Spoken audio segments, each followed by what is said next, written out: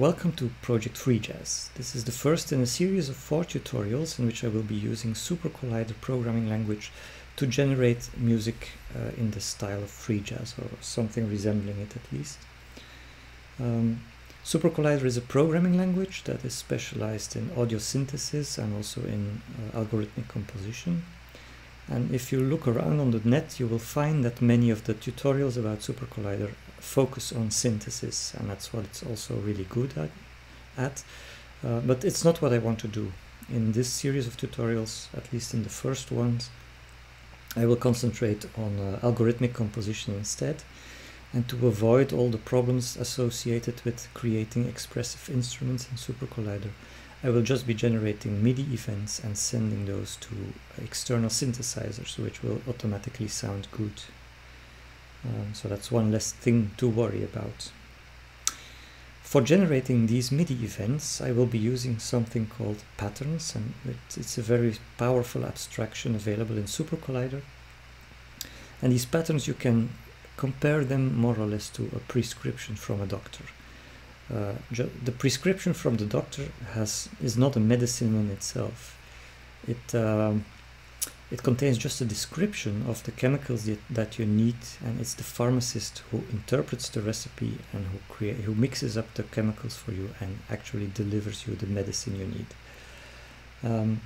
It's the same in supercollider. The pattern itself is just a specification. It does not generate anything itself. If you want to get numbers or events from patterns, you will have to convert the pattern to a stream first, and then you can ask the stream to generate the numbers. The stream is like the pharmacist that interprets the prescription. Okay, this sounds a bit vague now, I guess, so let's have a quick look at some supercollider. If you start supercollider, you will see you have an IDE window where you can type in code blocks. Code blocks are pieces of code that appear between round brackets. You also have here a post window in which you can see debug information or error information that comes from supercollider when you run your programs. So in this first very simple example, I have created a variable with the name stream, and into that variable I've put a pattern called p_white, and p_white this pattern I have converted to a stream.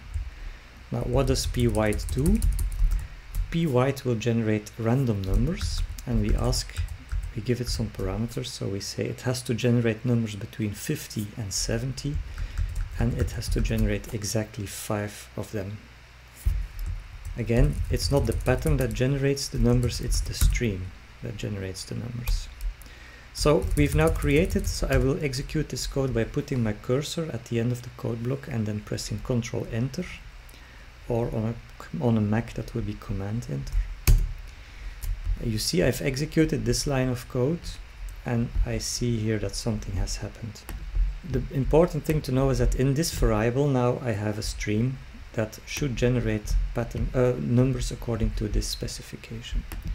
And we can interrogate a stream for the values by calling next on it. So every time we call next on it, we get a new value from the pattern according to this pattern specification. But of course, when I now ask for the 6th value in the stream, the pattern suddenly returns, suddenly returns nil. And nil means that the values are exhausted. Nil is a special value in supercollider to mean there's no value. And indeed it makes sense, because we specified in our pattern that we only wanted to get 5 numbers. And so indeed after exactly 5 numbers we started to get nil. And every time I call next on that stream again, I will keep getting nil.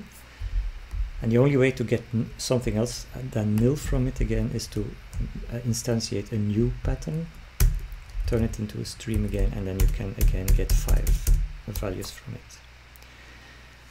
Now this is important. Every time you have a pattern and its associated stream returns nil, that means that when later we will be playing musical events from these patterns, whenever you return nil, the pattern ends. So then the system can move on to other patterns, for example.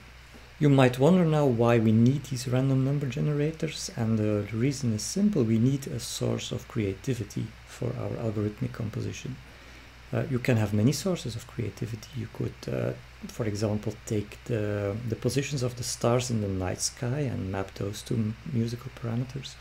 Or you could measure your brain waves with a special device and use those to drive music. I will just be using random number generation. The good thing is that there are many types of random number generators, and they all have different musical applications, and they sound different, and exactly how that works and what it means will become clear in part 2 of Project Free Jazz. So see you then.